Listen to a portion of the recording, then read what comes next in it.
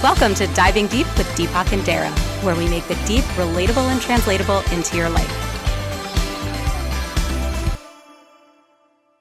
Our body really is such an instrument that teaches us so much and it's such an access point for us to understand a lot of what's really going on internally. Our emotions are physically demonstrated in the way that we feel. And it's really important for us to stop and tune in to how is your body feeling and how can I tap into that to make sure that it's, like you've talked about, a joyful body. So I'm curious, you talked about... So again, use that as a metaphor, right? Because the body is not a thing. It's not a noun. It's a verb. It's an activity. And as an activity, your experience of it is in the form of sensations.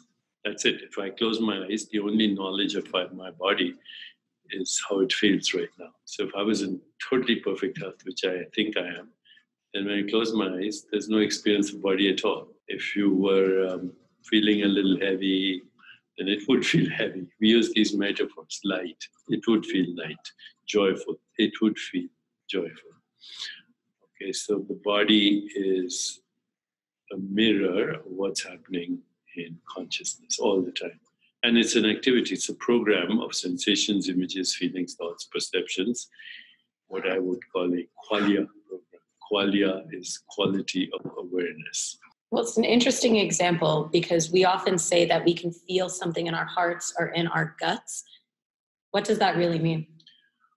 Well, the heart has neurons just like the brain has. The famous philosopher Blaise Pascal said, the heart has reasons that reason does not know. Similarly, when people say, I have a gut feeling about such and such, the gut makes the same chemicals that the brain makes when you feel something. So actually, this whole idea that the brain is here in the skull is, in a way, not correct. And actually, we have to get rid of the idea even that the cells are things or that our body has parts. That's how we were trained. There's a liver, there's a heart, there's a kidney.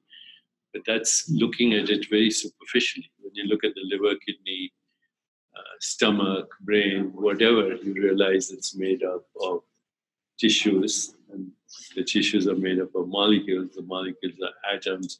Atoms are particles. Particles are waves of movement.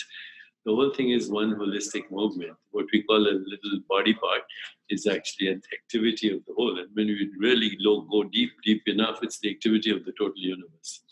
And it's all self-regulating by itself. The mind only speaks in English with an Indian accent in the brain. It speaks everywhere without any accent. Thanks so much for tuning in. If you want to hear more, enjoy a free masterclass with Deepak and myself on living a more meaningful life, along with a guided meditation at darrah.co/Deepak. You can also subscribe to our channels, comment below, let us know what you loved, what you'd love to hear more of, or follow us on Instagram and Twitter, where we'll share daily knowledge droppings at Deepak Chopra and at Darrah B. See you next time.